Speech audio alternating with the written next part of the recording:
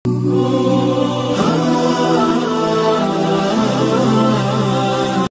শরীফ একটি বড় ঘন আকৃতির ইমারত, যা সৌদি আরবের মক্কা শহরের মসজিদুল হারাম মসজিদের মাঝখানে অবস্থিত। আসলে মসজিদটি কাবাকে ঘিরেই তৈরি করা হয়েছে। ইসলাম ধর্ম মতে কাবা শরীফ হলো সবচেয়ে পবিত্র স্থান।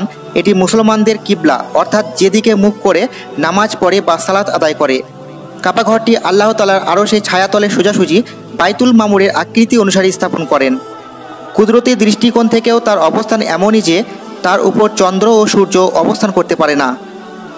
কোরআন এবং বিজ্ঞান প্রমাণ করেছে যে গোটা পৃথিবীর কেন্দ্রবিন্দু ওই স্থান যেখানে খানায় কাবা শরীফ। মহান আল্লাহ রাব্বুল আলামিনের এই এক বিস্ময়কর সৃষ্টি মুসলমানদের কিবলা কাবা শরীফ। প্রতি বছর লাখ লাখ মুসলমান কাবা ঘর তাওয়াফ করতে মক্কা গমন করেন। পৃথিবীতে সর্বপ্রথম মহান আল্লাহ তাআলার নির্দেশে ফেরেশতারা কাবা ঘর নির্মাণ করেন। কাবা ঘরকে উল্লেখ করে মহান আল্লাহ তাআলার পবিত্র কোরআনের সূরা আল ইমরানের ৯৬ নম্বর আয়াতে বলেন, নিশ্চয় সর্বপ্রথম ঘর যা মানুষের ইবাদত রূপে নিরূপিত হয়েছে তা ওই ঘর যা মক্কাতে অবস্থিত। কাবা ঘরটি আল্লাহ তাআলার আরশের ছায়াতলের সোজাসুজি বাইতুল মামুরের আকৃতি অনুসারে স্থাপন করেন। হযরত আদম আলাইহিসসালাম ও মা হাওয়া আলাইহিসসালাম উভয় আল্লাহ তাআলার কাছে ইবাদতের জন্য একটি মসজিদের প্রার্থনা করেন।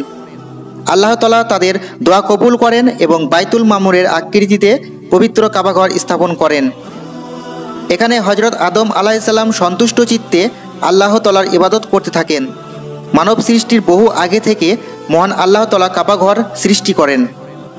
আল্লাহ রাব্বুল আলামিন বাইতুল্লাহর স্থানকে সমগ্র ভূপৃষ্ঠ থেকে ২০০০ বছর আগে সৃষ্টি করেন। মুসলিম শরীফের একটি হাদিস হতে বর্ণিত হয়েছে, রাসূল সাল্লাল্লাহু আলাইহি ওয়াসাল্লাম তার একটি প্রশ্নের উত্তরে বলেছেন, বিশ্বের সর্বপ্রথম মসজিদ হলো মসজিদে হারাম, এরপর মসজিদ হলো মসজিদে আকসা। মসজিদে হারাম নির্মাণের ৪০ বছর পর মসজিদে আকসা নির্মিত হয়। হযরত আদম আলাইহিসসালাম কাবা ঘর আল্লাহর আদেশে পুনর্নির্মাণ করেন। এরপর বহুদিন অতিক্রম হলো, শত শত বছর অতিবাহিত হলো। আল্লাহর বান্দারা কাবা ঘর জিয়ারত করত, আল্লাহর কাছে হাজিরা দিত কাবা ঘরে সমবেত হয়ে। কাবা ঘরে এসে মহান আল্লাহ তাআলার পবিত্রতা ও অংশীদারহীনতা ঘোষণা দিত। এভাবে চলতে চলতে দিন গত হতে থাকলো। এরপর হযরত শীস আলাইহিসসালাম কাবা ঘর পুনর্নির্মাণ করেন। দিন দিন একাত্মবাদের সংখ্যা বাড়তে থাকলো। এরপর কাবা শরীফ নির্মাণ বা পুনর্নির্মাণ করেন হযরত ইব্রাহিম আলাইহিসসালাম। হযরত ইব্রাহিম আলাইহিসসালাম হযরত ইসমাইল আলাইহিসসালামকে সাথে নিয়ে কাবা ঘর নির্মাণ বা পুনর্নির্মাণ করেন। হযরত ইব্রাহিম আলাইহিসসালাম কাবা ঘর সংস্কার করে আল্লাহর দরবারে দোয়া করলেন, হে আমার প্রতিপালক, আমাদের উভয়কে আজ্ঞাবহ করো, আমাদের বংশ থেকে একটি অনুগত দল সৃষ্টি করো, আমাদের হজের রীতিনীতি বলে দাও এবং আমাদের ক্ষমা করো। নিশ্চয় তুমি দয়ালু। হে প্রতিপালক, তাদের মধ্য থেকে তাদের কাছে একটা পয়গম্বর প্রেরণ করুন, যিনি তাদের কাছে তোমাদের আয়াত তেলাওয়াত করবেন, তাদেরকে কিতাব ও হেকমত শিক্ষা দেবেন এবং পবিত্র করবেন। নিশ্চয় তুমি মহাপরাক্রমশালী। আল্লাহ রাব্বুল ইজ্জত হযরত ইব্রাহিম আলাইহিসসালাম ও হযরত ইসমাইল আলাইহিসসালামের বংশ হতে হযরত মুহাম্মদ সাল্লাল্লাহু আলাইহি ওয়াসাল্লামকে শেষ নবী ও রসুল হিসেবে পৃথিবীতে প্রেরণ করলেন। এরপর কয়েকশো বছর গত হলো। পবিত্র কাবা ঘর সংস্কার করলো আমালিকা সম্প্রদায়।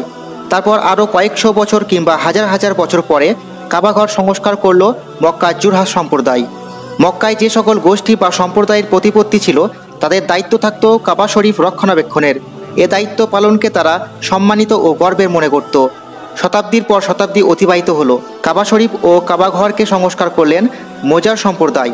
মহানবী হযরত মুহাম্মদ সাল্লাল্লাহু আলাইহি ওয়াসাল্লাম নবুয়ত প্রাপ্তির ৫ বছর আগে কাবা ঘর সংস্কার করে মক্কার বিখ্যাত কুরাইশ বংশ। এ কুরাইশ বংশে মহানবী হযরত মুহাম্মদ সাল্লাল্লাহু আলাইহি ওয়াসাল্লাম ৫৭০ খ্রিস্টাব্দে জন্মগ্রহণ করেন। কুরাইশরা কাবা শরীফ সংস্কারের পর হাজরে আসওয়াদ স্থাপন নিয়ে মতভেদ দেখা দেয়। সকলের সম্মতিক্রমে আল্লাহর রসুল কাবা গৃহে হাজর আসওয়াদ কাবা শরীফে স্থাপন করেন। মহানবী হযরত মুহাম্মদ সাল্লাল্লাহু আলাইহি ওয়াসাল্লাম জীবিত অবস্থায় ৬৪ হিজরিতে আব্দুল্লাহ ইবনে জোবায়ের রাদিয়াল্লাহু আনহু কাবা শরীফ সংস্কার করেন। হাজ্জাজ বিন ইউসুফ ৭৪ হিজরিতে কাবা শরীফ সংস্কার করেন। সুদীর্ঘ ১৪০০ বছরে কাবা গৃহে কোনো সংস্কারের প্রয়োজন হয়নি। শুধুমাত্র কাবা ঘরের চারপাশে অবস্থিত মসজিদে হারামের পরিবর্ধন, সংস্কার বা সৌন্দর্য বৃদ্ধি করা হয়েছে। কাবা ঘরের রক্ষণাবেক্ষণের দায়িত্ব সৌদি রাজ পরিবারের। ভৌগোলিক দিক দিয়ে মক্কা ও আরব উপদ্বীপ এশিয়ার, ইউরোপ ও আফ্রিকার মধ্যস্থলে অবস্থিত। মক্কা নগরী পৃথিবীর কেন্দ্রস্থলে হওয়ায় মহান আল্লাহ কাবাঘর মক্কাতে স্থাপন করেন। পবিত্র হজ পালন করতে লাখ লাখ মুসলমান মক্কা শরীফে গমন করেন। জিলহজ মাসের 8 থেকে 12 তারিখের মধ্যে মূল হজ অনুষ্ঠিত হয়। জিলহজ মাসের 10 তারিখ ঈদুল আজহার দিন।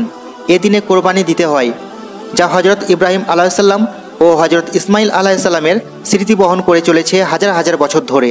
হজ মুসলমানদের ইমানের অন্যতম স্তম্ভ।